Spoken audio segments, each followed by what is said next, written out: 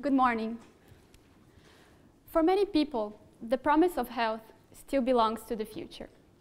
Maybe in 20 or 50 years, everyone will have their DNA sequenced and will be able to use this information to prevent and cure diseases. Maybe in 20 or 50 years, every people in the world will have access to basic health care, independent if they come from a developing or a developed country. But what if I tell you that maybe the promise of health is not that far away? What if I tell you that actually I already saw it happening 6 years ago? When I was 21, I was diagnosed with cancer. And although many believe that young people, they're always healthy and they don't need a lot of preventive tests, I was lucky to have a doctor that thought that preventive care should be part of our entire lives. So I was diagnosed at a very early stage. After a successful surgery, my doctors did very detailed analysis about my disease, and they could find the best treatment to what I needed. So what is very impressive about this story is that because of this detailed analysis that I have been gone through, I only had to go through 1 round of chemotherapy. More impressive, it only took me 3 months from the day I was diagnosed to the day I received the news from my doctors that I was 100% cured. By the way, did I mention to you that this all happened in Brazil, an emerging country? Now, we know that in this story, I was a winner because I had access to the most developed and advanced treatments in my country. But unfortunately, not all the Brazilians or not many other people in the world, they have access to this kind of treatment. But what we want to show you today is that the promise of health is not that far away, and that with business solutions, we can actually accelerate this process. So thinking about the promise of health, we looked at large organizations, at think tankers, to see what they believe is the true promise of health. According to the World Health Organization, the promise of health is not only related to the absence of diseases, it's also related to a holistic view on well-being. According to Jimmy Carter, the former US president, the promise of health is related to individual empowerment and the idea that today we know much more, we're more aware and responsible about our own health conditions. But according to Walter Cronkite, a famous American journalist, the promise of health still faces a lot of challenges.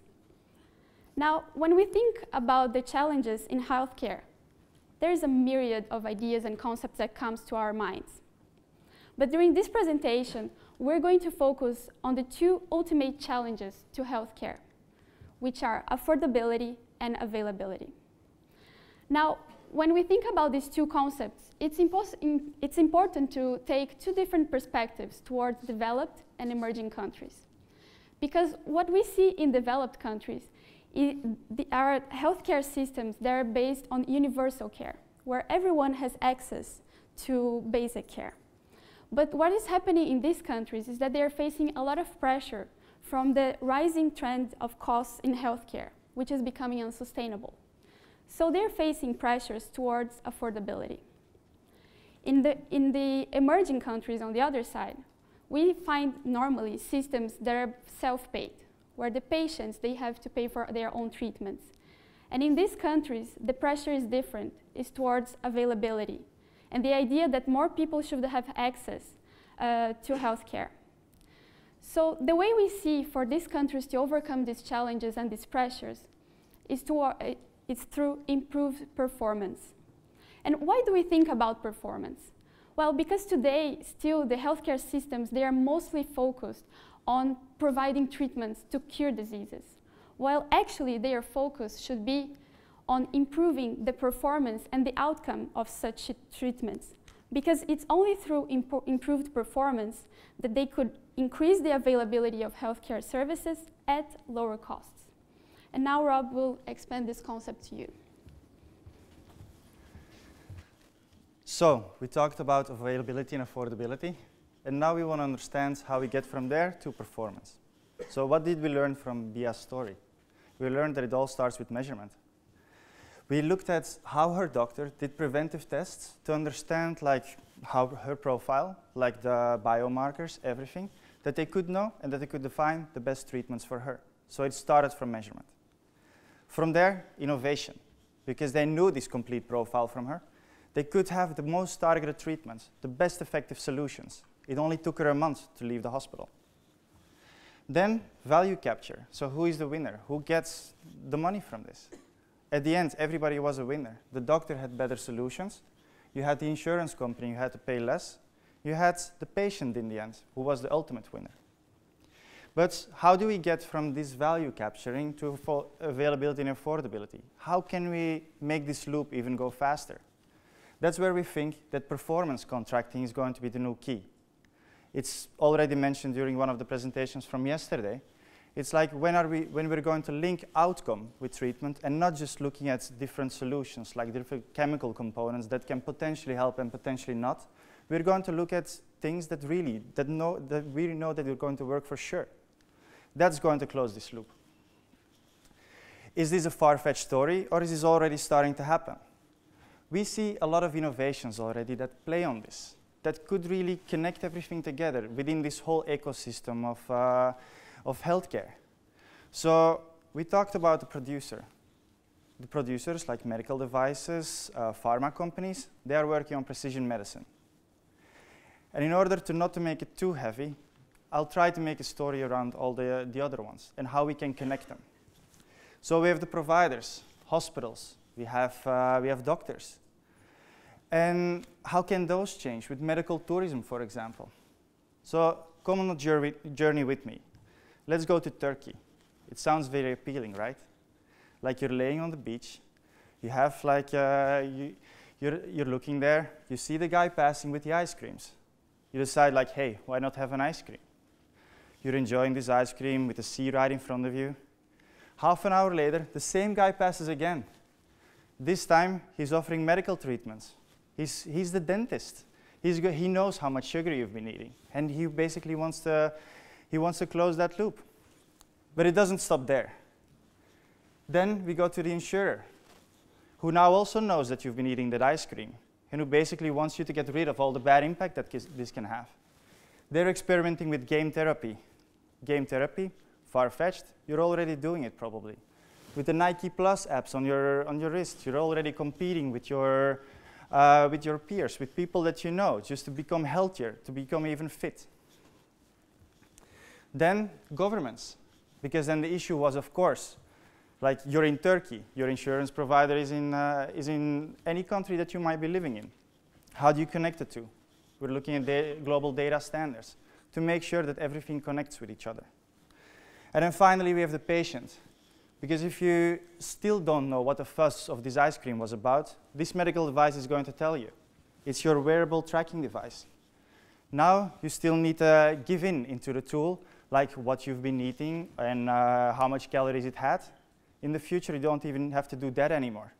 This device that you see there, it screens your blood. It knows the components that you have. It gives you suggestions based on this, based on the nutritional value that you have in your blood at any time. But then, these are all small-scale solutions, very futuristic. How can we really scale these up?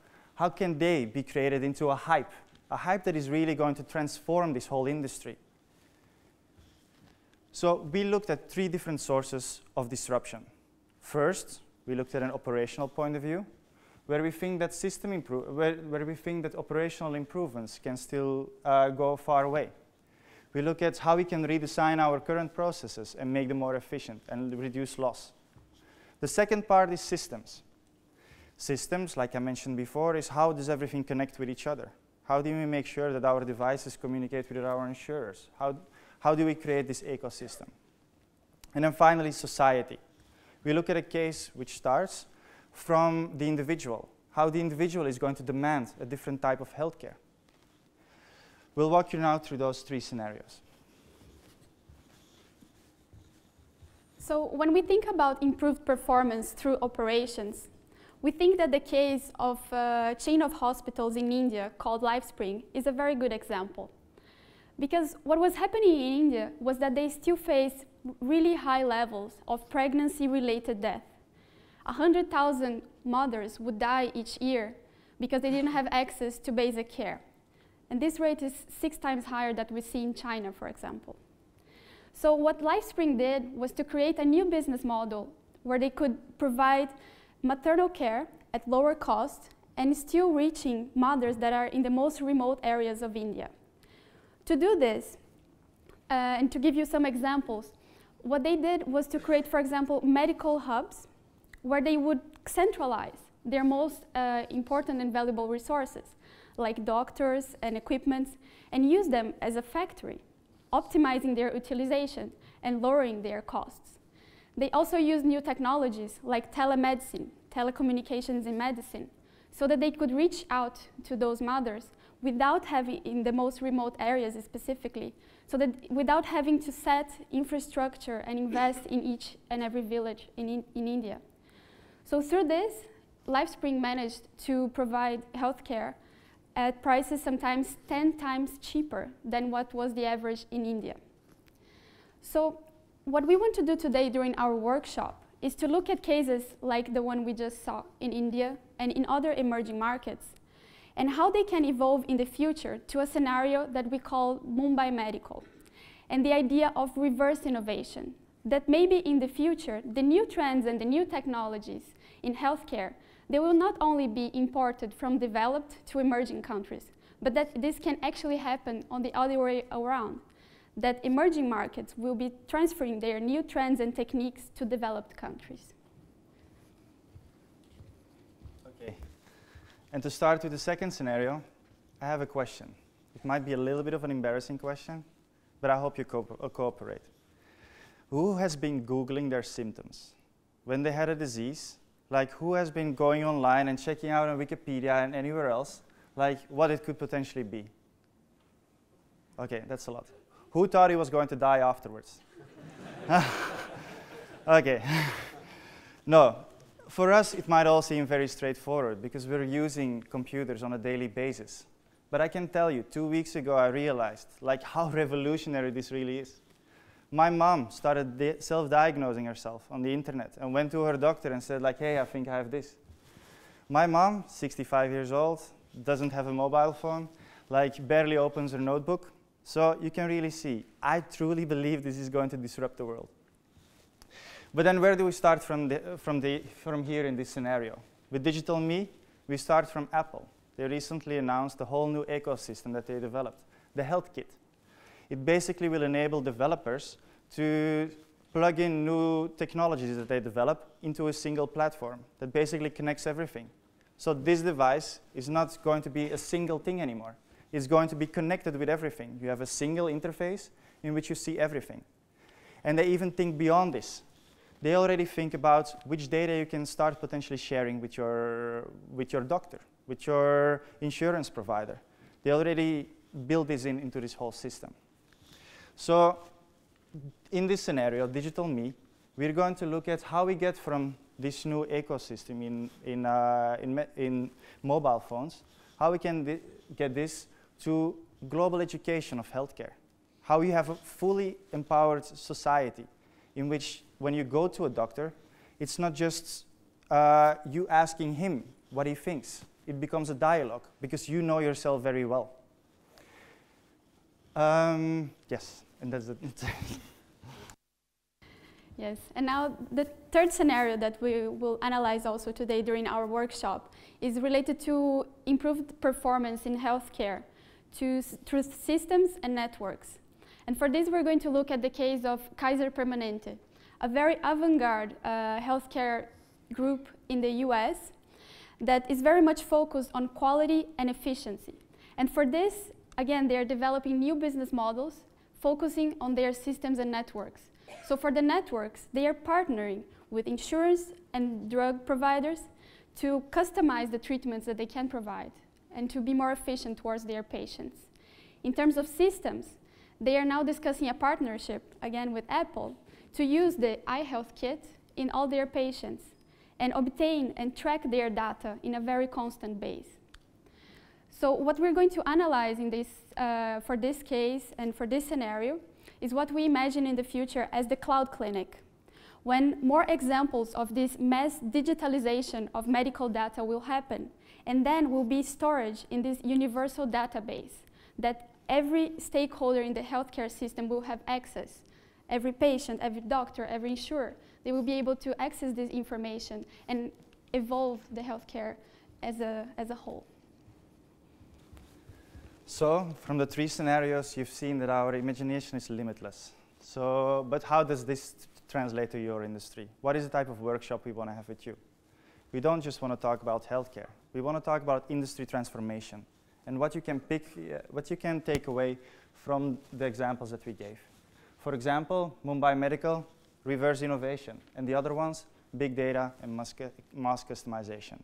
We'll walk you in further detail through the scenarios and the drivers and challenges behind each of them, and the key success factors that you need to reach to be successful. So, we invite you to our workshops, like everybody else did so far, and we promise you a healthy discussion, and even maybe an ice cream.